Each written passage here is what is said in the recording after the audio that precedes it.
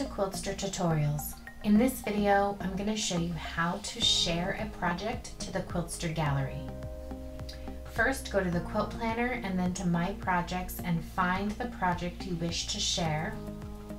I'm going to choose this guy here. Every project has a 3-dot menu, which you can click to share the project, and then just click Share Project again, and that will share it to the public Quiltster gallery. Once it's been shared, it will have a shared flag on it, so when you go to My Projects, you can easily see which projects are shared publicly. Then you can visit the gallery, and you'll see your project there.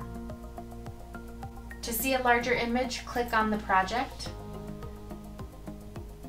and open the gallery page. You can see a larger picture by clicking on the project itself.